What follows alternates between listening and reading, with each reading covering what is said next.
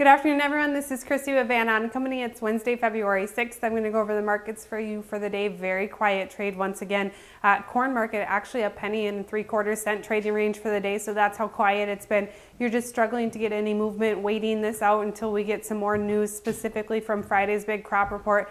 We can't stress how big of a deal this is to the market. There's going to be a lot of information thrown our way.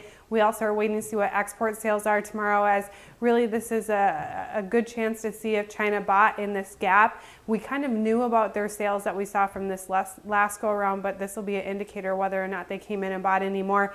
They did have private sales once again this morning in soybeans, so they are up to their 5 million metric ton purchases that they talked about. So that is a big deal as well, but the market just doesn't really want to trade off of it and saying, you know, okay, they've bought quite a bit. But what does this do to our carryout levels? We're still at very large amounts, and so that's a concern to this market, and really waiting out to see what Friday's report says. Corn market was down slightly on the day, soybean market up just over a penny on the day, wheat market mixed across the board, and really the rest of the markets followed, trying to be very quiet as well, with live cattle, feeder cattle, and lean hogs slightly lower, about 50 cents to 65 cents lower on the day.